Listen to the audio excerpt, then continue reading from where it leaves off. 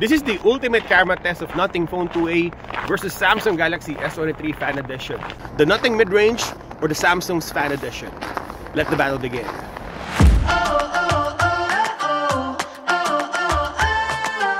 Let's start with the comparison between Nothing Phone 2a versus Galaxy S23 Fan Edition, and this is the first time we're comparing Nothing Phone in this channel, so I'm pretty excited to see what this phone can offer. And I'm pretty surprised how good the quality of the image are, especially comparing with some of the flagship phones like Galaxy S23 FE and also the upcoming comparison between Galaxy A55 that I'm currently testing and reviewing. We are testing both indoors and outdoors. We're also using all sensors, the dual camera system of Nothing Phone 2a and the triple camera system of Galaxy S23 FE. Our first comparison is color profile and saturation, and honestly the images coming from Nothing Phone 2a is more flattering than Galaxy S23 FE. This is probably the looks and the vibes of Galaxy phones 4 years ago, where you will see the colors are brighter, more vivid, and the white balance is warmer, giving that inviting feeling and more livelier.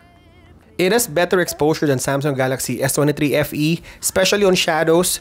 You would say because of the HDR shot of Nothing Phone 2a, shadows are non-existent. The only ick I have with Nothing Phone 2a, and it's not really a problem, is it takes away a good seconds or maybe a couple for it to process the image. It's like the processing power of Pixel 3, which is few years ago.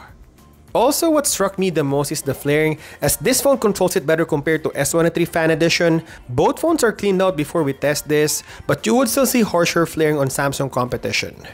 While the colors on S23 FE is spot on in real life, if you love the more natural looking photos like the one you would see on Galaxy S24 and Pixel phones in general, this is probably one to get. It's natural looking to a point that sometimes the image looks boring because it also has a cooler white balance, so in situations where the sun is not out, then you would probably get a colder and bluer output on Samsung Galaxy S23 FE. It has good details on the floors, but if you take a shot of a subject closer, it has less finer details than Nothing Phone 2a. Again, personal preference, and some of you guys would probably wanted smoother images, especially on portrait shots.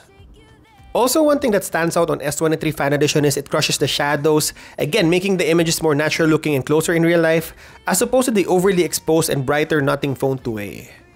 If you look at the specs really quick, not looking at the numbers, both has ultra wide and main sensor. I guess on this comparison I would not deep dive into the numbers, maybe next time, but what I would like to point out is S23 Fan Edition has extra telephoto that gives you more detailed optical zoom. Also, the biggest difference on these two phones in terms of physical hardware is the video recording. The selfie on S23 FE has 4K while only 1080p on Nothing Phone 2a, and also the rear camera can shoot 8K 24fps on the Samsung flagship. And looking at all sensors from the ultra wide and 3x optical zoom, colors are consistent, but only S23 Fan Edition can reach 30 times. This is Nothing Phone 2a using the selfie camera in 1080p 30fps. There's no 4K on the selfie camera, but the video quality is really good.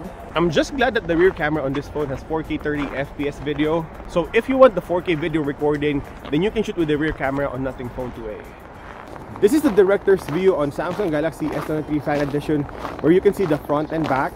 There's no mode like this on Nothing Phone 2a. Let's talk about portrait mode, and both phones are producing really good portrait shots.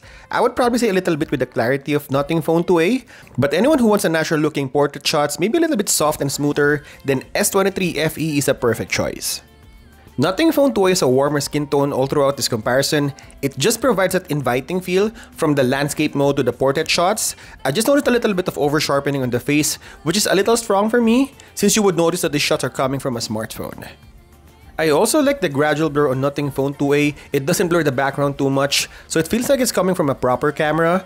And what I like about the lens coating in general is, whether it's against the light or not, all shots on Nothing Phone 2a are usable, unlike S23 FE. While Galaxy S23 FE has impeccable subject separation, also if you're someone who wanted to show off that creamy background blur or just want to blur the background for your portrait shots, then S23 FE is a good phone. It is also softer than the over-sharpened look of Nothing Phone 2a, which means in general, S23 FE is more beautified than the competition. If we talk about focal range, you will have a perfect 24, 50, and 85mm shots as opposed to the dual portrait shots on Nothing Phone 2a. Going for the selfie shots, Galaxy S23 FE is better exposed and has more details than Nothing Phone 2a, while the new Nothing mid-range crushes the blacks a little bit that gives depth to the selfie portrait. Going for the night shot, this is where the two phones separate each other. To begin with, it's not really a proper comparison since Nothing Phone 2a only shoots night shot 2 seconds at max. I can't find the settings to increase the number. Maybe there is and it's my fault, but I shoot both phones in auto mode and it only gives me 2 seconds. So basically the shots on Nothing Phone 2a is soft but sometimes usable if there's enough light on the scene. But Galaxy S23 FE is better exposed, it also cleans up the noise better on the shadowy part, more detailed and sharper image, and has good autofocus too. Again, I will still consider Nothing Phone 2a as a mid-range phone, and in terms of night shot performance, this will go hands down to S23 FE. I guess the only win on Nothing Phone 2a is the auto white balance because S23 Fan Edition is natural looking. Sometimes if the environment is bluer, let's say early morning, then the colors on the image are bluer than Nothing Phone 2a.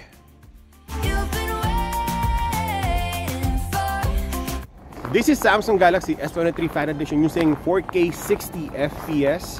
The selfie camera is better on Samsung Galaxy S23 Fan Edition in terms of video recording. Also on the rear camera, it can shoot 8K at 24 FPS. So if you need better video recording capability, then Samsung Galaxy S23 Fan Edition is the way to go.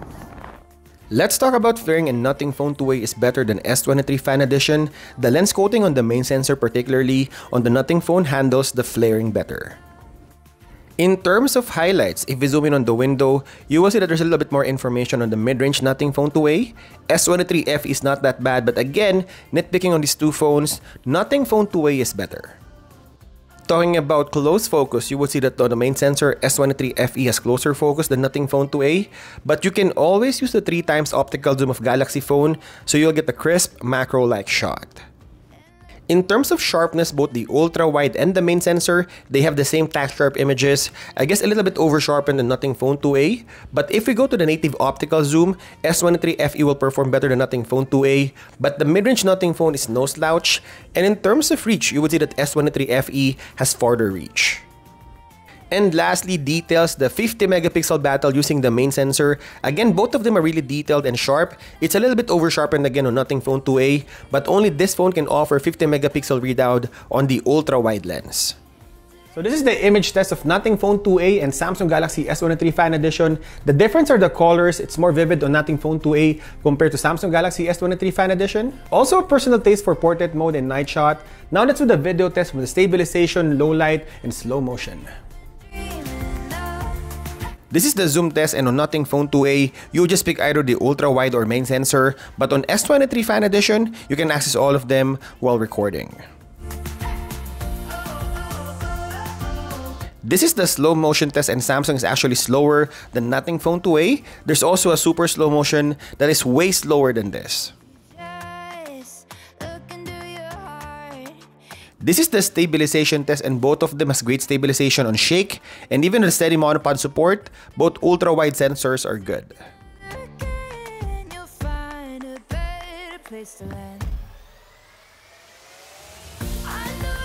This is the main sensor in 4K 30 FPS, and like the ultra-wide sensor, they almost perform the same. I would say there's a little bit of difference on the colors, warmer on Nothing Phone 2a.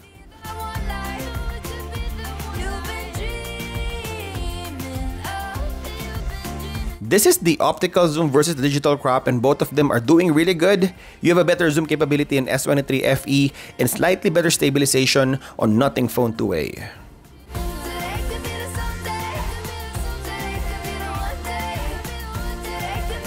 One of the biggest differences is the selfie camera, as S23 FE can shoot 4K video recording. Also, the colors are a little bit muted on the Nothing Phone, while S23 FE is more colorful.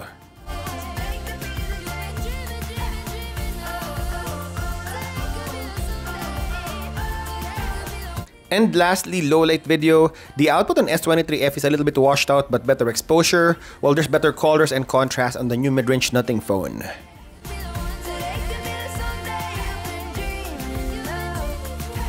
I think you can't go wrong with any of these two phones. Honestly, Nothing Phone 2a will give you better experience than any other mid-range phones in the market. It has great colors, portrait shots, and very competitive video recording capability, although lacking in the resolution size. Well, if you like a natural looking photo, then stick or choose Galaxy S23 Fan Edition. I feel like in terms of video recording, it is superior, but you would also pay a heftier price tag.